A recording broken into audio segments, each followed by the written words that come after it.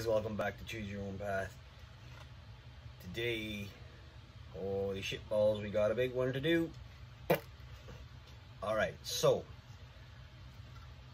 I was contacted through Facebook from a friend of mine, Robert Unick. I'll mention his name because he's a great guy, 30-year master carver, super nice guy. Alright, so this guy asks him if he knows anybody who can carve a dog. I don't know anybody who can carve a dog. I really don't. So, he says to me, call the guy up, talk to him. Well, I committed to a big piece. All right. What you see back there, let me bring it down, is a huge piece of cottonwood. This piece is roughly, I think it's, let me take out the measuring stick, I'll show you.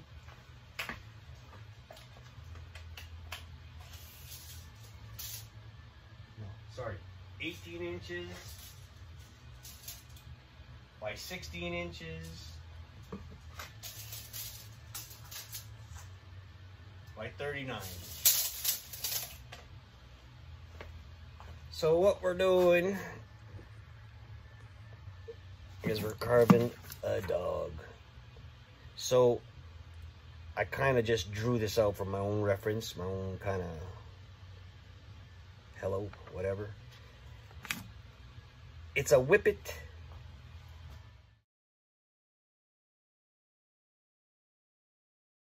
Part German Shepherd, I think the guy said. I will have more, I'll have pictures put up of what the dog looks like. We gotta fire up the chainsaw, not today because it is 9 o'clock at night. And I'll tell you, we gotta do some cutting. So the difference between a chainsaw carver and a carver is I'm not the chainsaw carver. I'm the carver kind of guy. This needs to be blocked out. All right. The dog is only 11 to 12 inches wide. He stands, boy, he's tall. He's a whippet. He stands about 29 inches tall with a 4-inch, you know, ear span. Big ears on the bugger. Beautiful dog, though. You guys got to see the pictures.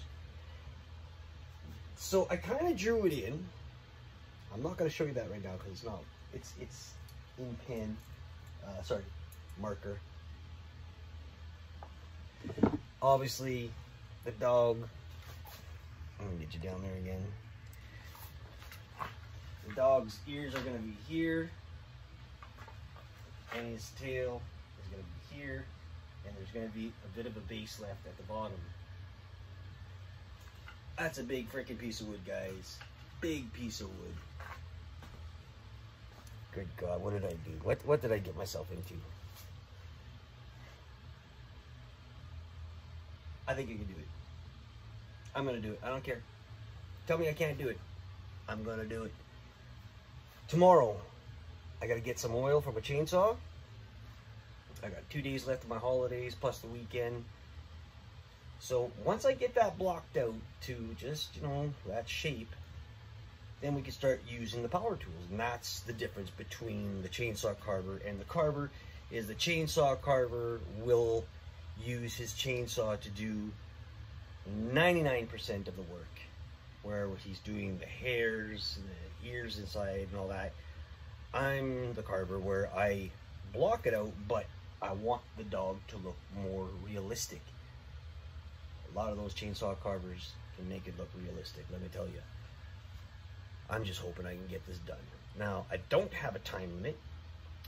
I mean, I'm not going to take all year for it. I'm not going to sit there and dawdle on it. I'm going to get her done.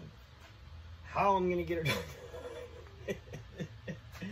Let me tell you, it's going to happen. All right, guys, stay tuned for this.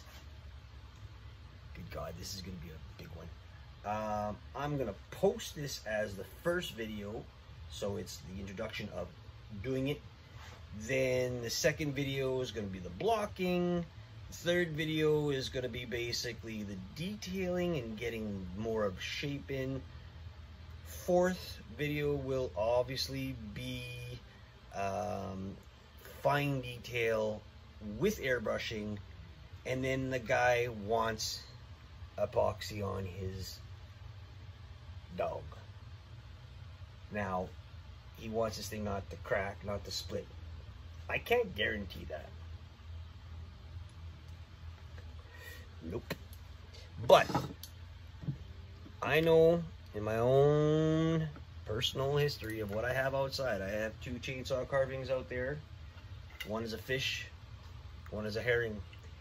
They've been out there in minus 40 Celsius and plus 40 Celsius. And they still look the same as they did when I started. Now, of course, the sun will discolor some of it. This guy's going, he's going in the house, but he still wants it as epoxied. So, let me get this set up. I'm just figuring out how the dog really looks. It's a whippet.